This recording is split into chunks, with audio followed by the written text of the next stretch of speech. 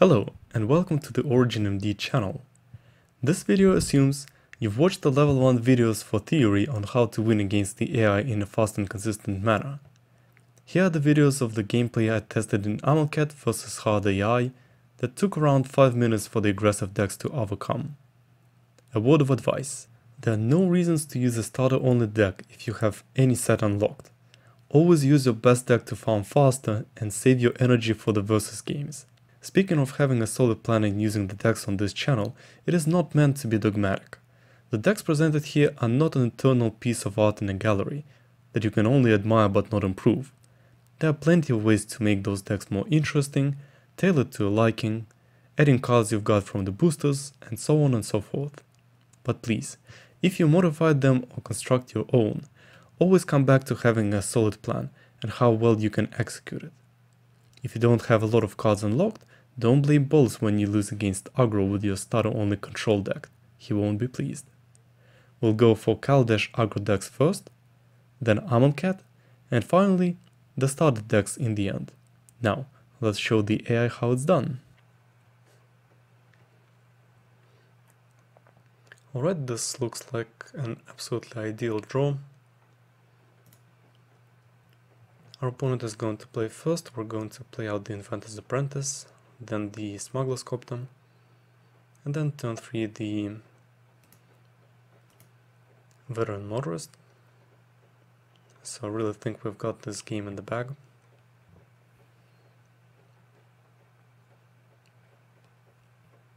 The only question is really how long will our opponent delay.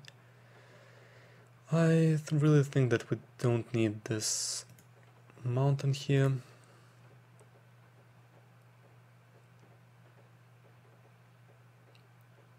We are pretty low to the ground with the hand we have right now, and since we're going to play out the artifact, we're going to be able to get aggressive straight away.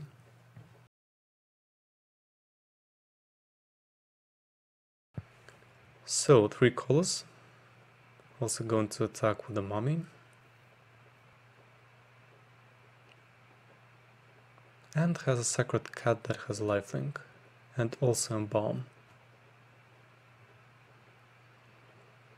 Alright, let's go for the Veteran Motorist. I think, let's see, a Scraphear's Conjure doesn't look like it will be too bad.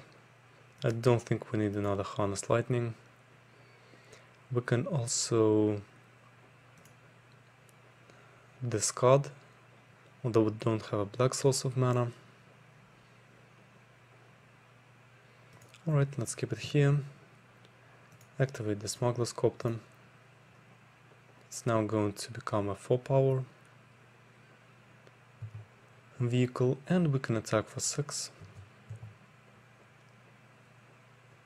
Let's go ahead and shuffle. I think I want to get rid of the Sky Sovereign since we only have 2 mana and very low cost creatures, so I think we'll be able to finish the game before we will need the Sky Sovereign. The opponent is at 12.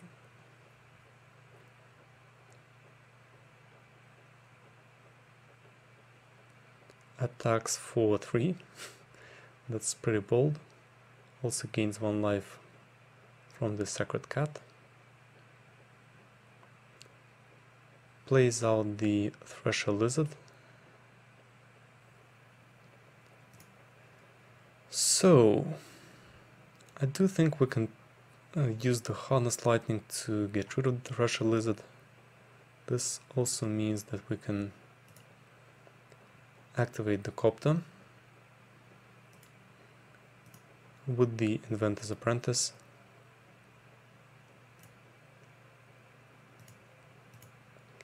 And attack for 8. Which is not too bad at all. Use the Smuggler's Copter ability, why not? Alright, we got a lot of Veteran Morsts, which means that we'll be able to activate the Copter even better. And since we have got our opponent down to 5, I don't really think anything can save him. Attacks for 1, gains 1 life, and plays out the Grim Strider. That is going to be a 4/4. So, he's got only 2 blockers, which means that if we play out the Veteran Motorist, activate the Copter, and attack with everything we have, we are definitely going to win. What's next? Let's select the Pianola. Doesn't really matter since the game is already more or less over. He doesn't have any mana open. Also, all our creatures have at least 2 power.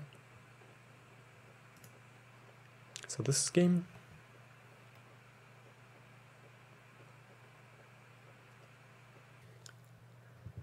Alright, we only have the land to Hylian, which is not optimal. We want some of the aggressive 2-drops. This is a no-go as well.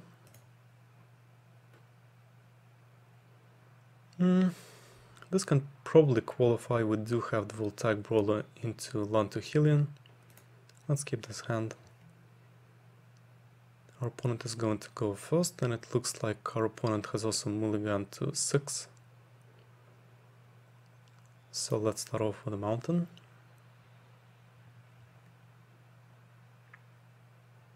Hopefully we'll draw a forest at some point. Alright, no more plays, this is good.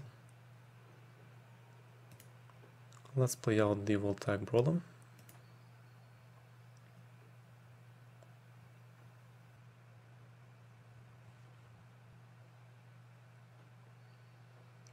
Alright, double Cradle of the Accursed. And a Baleful Amonkhet. Alright, 2 power, 2 toughness and 3 power. We still haven't got the forest. So let's look at our options. We can attack and use the energy. Or we can use the Nature's Way to get rid of the Baleful Amonkhet.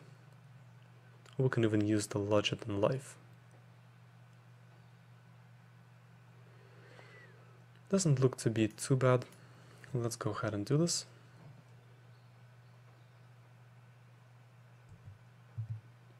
Attack for 7. We won't be spending the energy because we might need it for our green mana sources, since we have the ad hubs but no forests. For now we just hit for 7.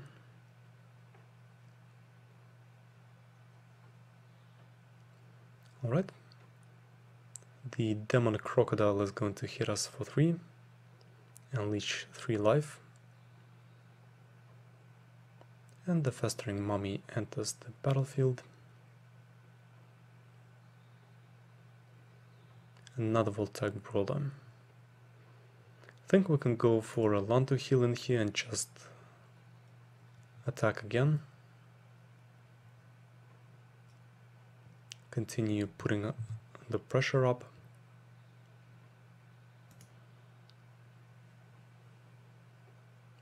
Let's see if he's going to chomp. He is going to chomp the land to Hylian and puts a -1/-1 on it. Completely ideal for us. We're going to keep it in the play.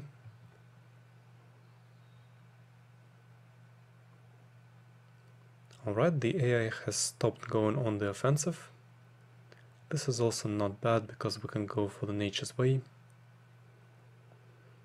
This also means that we are not going to be getting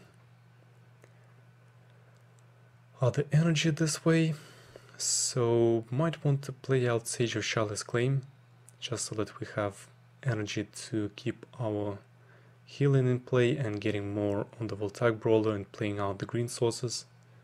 So it's definitely not too optimal, but at least this way we can keep the game going. Attack again. Yes, please. Alright.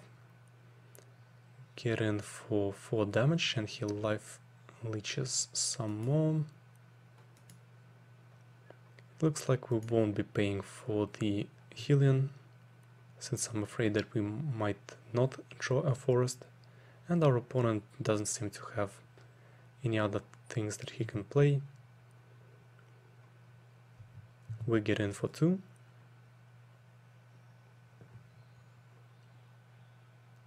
Play out the Voltaic Brawler.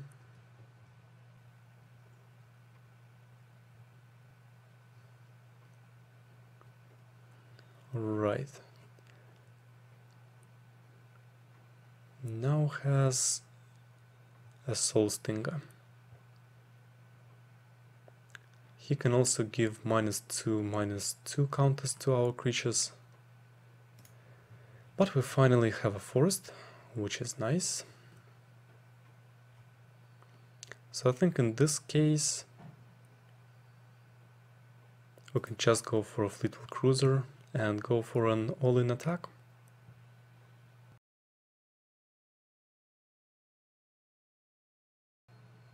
Alright. Alright. Only 3 drops. This is not going to fly. Nope.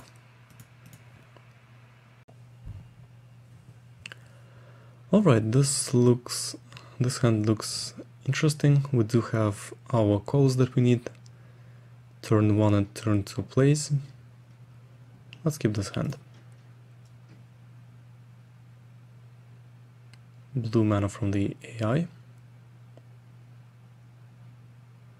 Okay.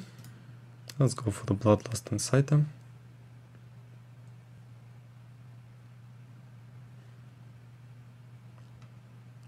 Blue and black. And the Shadowstorm Vizier. So this is going to be a discard deck. We do have our 3rd mana though, so I think it's worth it to just give haste from the Bloodlust and Saita, exert the Glory Bound Initiate and get in for 4 damage.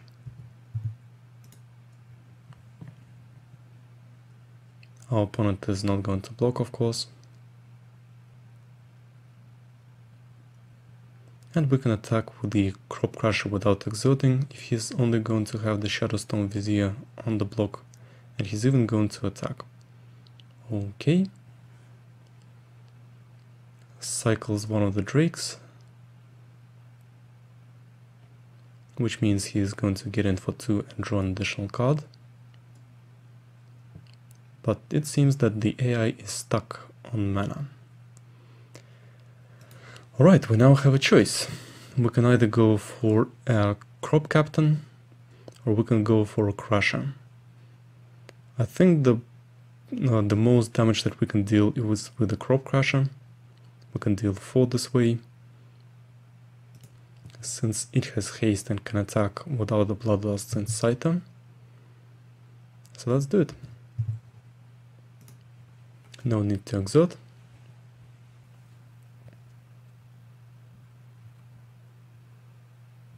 Alright, this is pretty bold. The AI is going to attack us for 2 without leaving anything on defense. Draws an additional card. And it looks like our opponent is going to be mana screwed. So, right now all our creatures are untapped, which means that getting a Crop Captain out as well as a Sacred Cat is probably going to be the best choice. We can then give haste to our Crop Captain, and we're going to attack. Let's see, how much damage do we have? We have 9 damage, 10, 11, and if we exert 12. So this is going to be lethal. Okay, good game.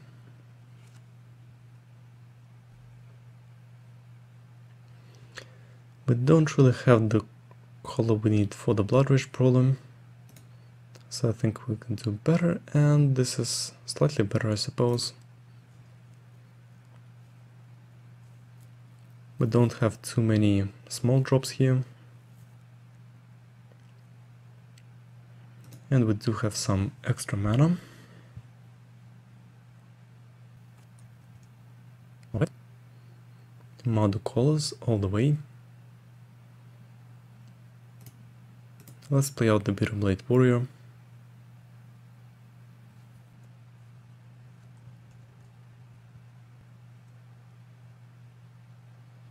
He has cut to take out the warrior. Okay. We've got ourselves a Glorybringer, but we don't have a free drop.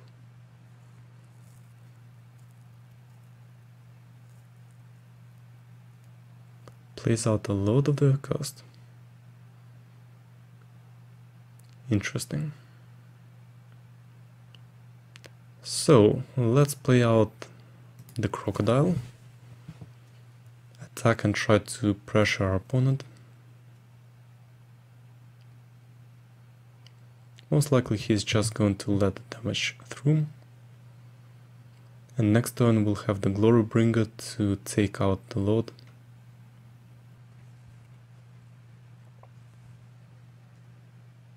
Attacks for 2, pretty aggressive. Okay, he's going to use ribbons straight away.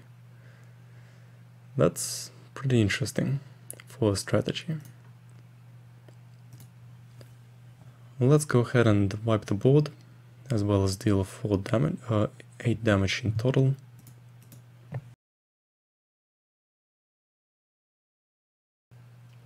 This means we'll leave our opponent at 8.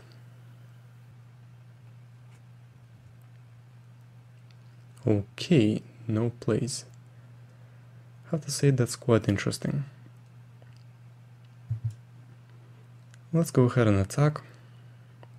We have 4 forests, which means that if he doesn't have a removal spell,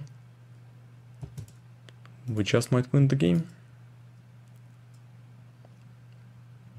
Alright. So, we've got only one creature here, pretty much a lot of steal effects, but I want something more substantial. Nope. Let's try it one more time. No. Alright, let's try again. Hopefully we'll get another enchantment, so let's give this hand.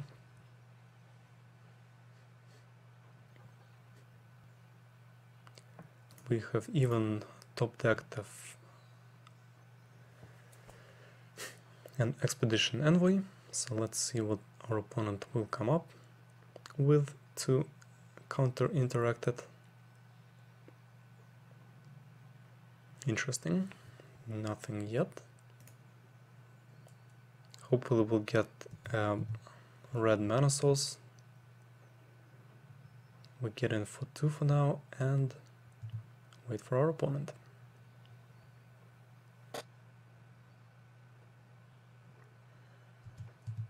Interesting, we still haven't drawn another mana source. So we simply get in for 2 and wait. It looks like we're both mana screwed. Let's put on the Nimbus Wings on the Expedition Envoy. Anyhow, our opponent is going to counter it. And we're going to continue getting in for 2.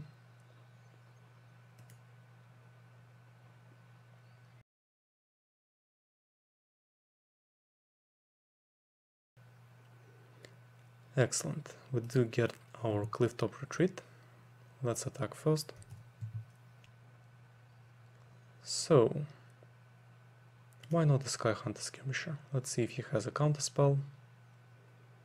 Yep, has a counterspell, but this is fine since we have the Flaring Flamekin. And if our opponent will have some decent creatures, we can always use the Traitorous Instinct. 3/2 Flying and Bomb. Okay.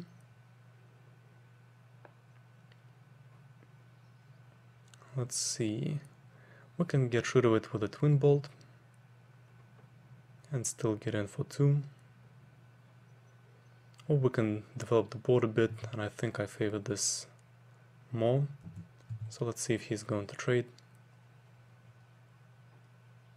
Since the opponent is already at 12, alright, doesn't decide to trade. Well, I don't know if this is the correct decision. It looks like the easy decks from the AI are not as difficult to go up against as some other ones, like a mono white.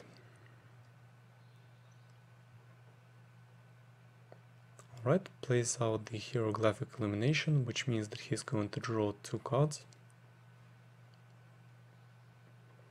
So, just 1 mana means that we can go for the Nimbus Wings. Then we can attack.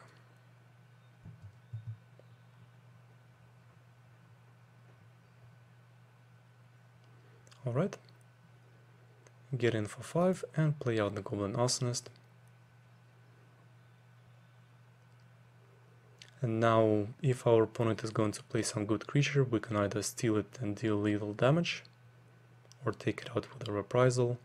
And anyway, we have enough burn spells to just close out the game anyway.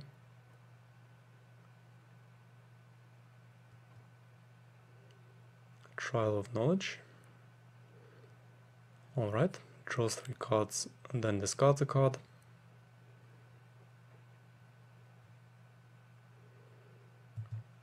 And this just might be game.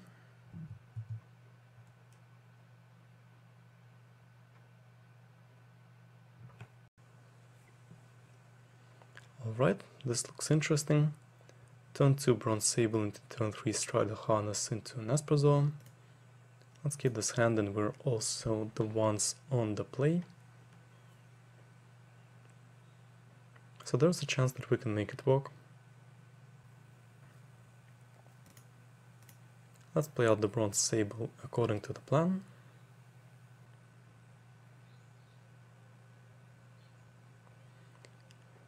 Alright, it's good that our opponent is not too aggressive at the moment. Let's go ahead and attack for 2 first.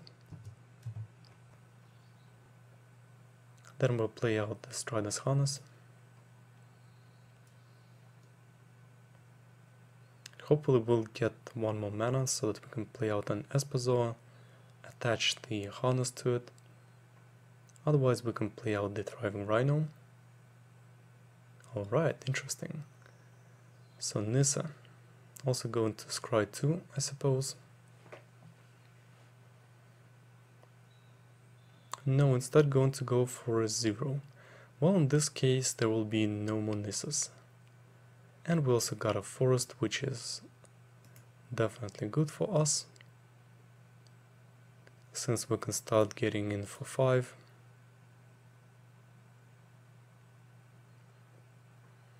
That's why we're going to send the Bronze Sable to Nissa, and 5 damage to the opponent.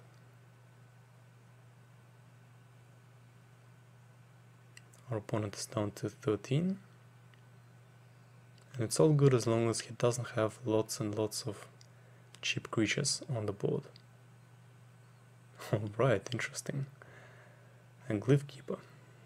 This means that there will be a blocker.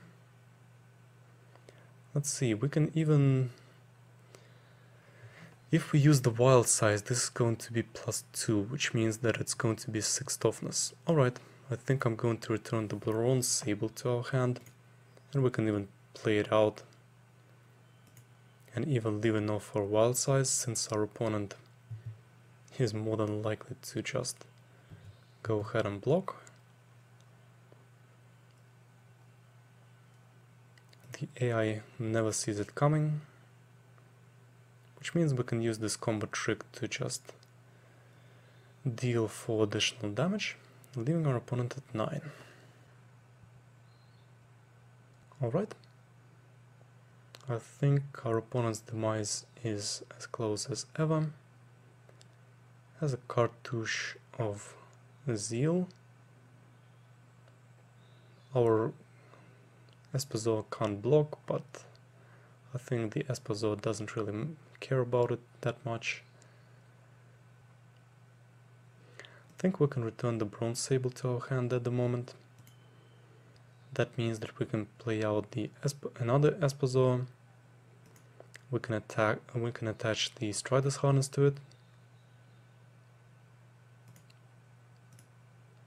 which will grant it haste, and at least one of the Esposos will be able to get through, and this will be a 2-for-1. Alright, we also get to play out the Bronze Sable, and then say go.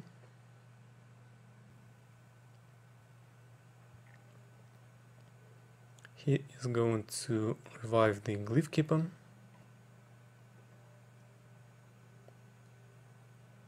Let's see. Let's return Esposo to our hand. We've got plenty of creatures right now that we can attach the Strider's Harness to. We can even go for a Thriving Rhino or a Mobile Garrison. I want to try attaching the Strider's Harness to the Mobile Garrison and then back to the creature. Always wanted to do that. That is not perhaps the most efficient way to use the mana we have, since we don't get to play our 3-drops, but I just wanted to check how this all works. When the combat phase will be over, the enchantment is supposed to detach from the vehicle. Alright, and since it died, this was going to happen anyway. And then we can say go. Alright, has a Landworm, 6/4 with trample, but we do have a flyer that we can attach the Strider's Harness to, and Esposo is going to hit exactly for 5 damage, which means it's game.